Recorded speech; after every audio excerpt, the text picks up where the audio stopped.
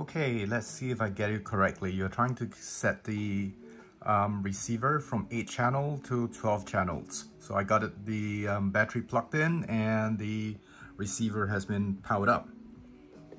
So this is the Crossfire, and on the Crossfire module itself, which is connected to your controller, you long press it,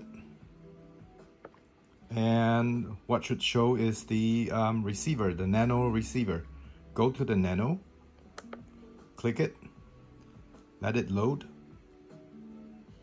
and yeah, it's loaded, and you see the word general.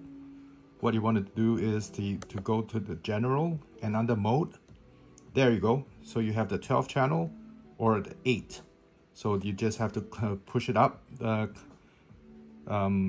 There's a little control here. So you push it up, it's 8, and you push it down, it's 12. That's it. You got 12 channels.